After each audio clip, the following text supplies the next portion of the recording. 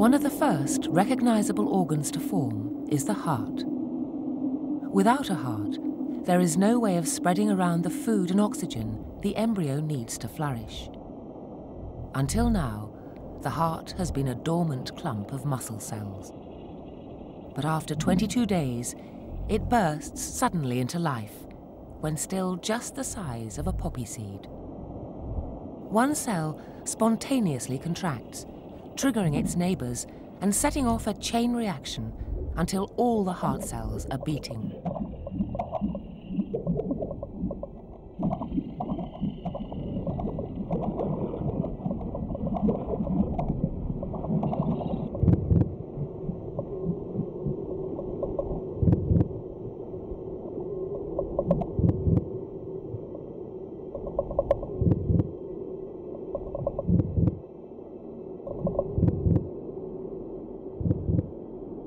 Someone, tick-tock, has put tick-tock, a key tick-tock in me, tick-tock, and so tick-tock, my life, tick-tock, has just tick-tock begun, tick-tock. How long, tick-tock, will this tick-tock go on, tick-tock, go on, tick-tock, go on, tick-tock, go on, until...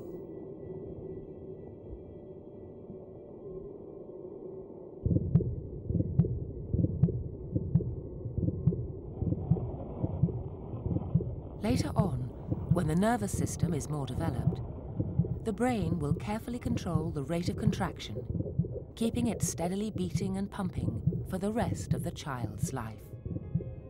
If he lives to 75, that will be 2¾ billion heartbeats.